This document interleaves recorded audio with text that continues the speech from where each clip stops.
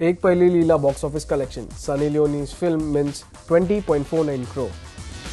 Sunny Leone's erotic drama has had a steady run at the box office so far. Sunny Leone, Jay Shali, Rajneesh Duggal and Rahul Dev starrer Ek Paheli Leela released last week. Directed by Bobby Khan, this film indeed turned out to be one of the top weekend grossers of this year. The film got a good response at the box office thanks to good buzz prior to the film's release. The Ragini MMS2 actor has been appreciated for a performance in Ek Paheli Leela.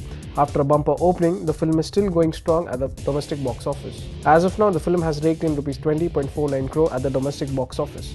Taran Adarsh tweeted Ek Paheli Leela's box office collection a while ago.